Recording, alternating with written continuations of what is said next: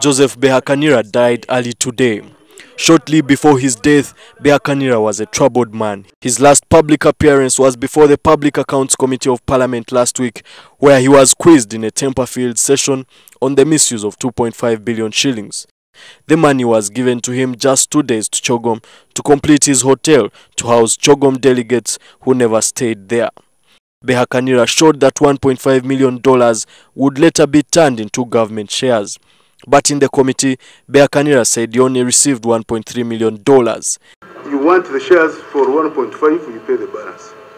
If you don't pay the balance, you give me another agreement reading the money you have given me. Behakanira shot to national prominence when his hotel collapsed 2 years ago, killing several workers due to shoddy construction.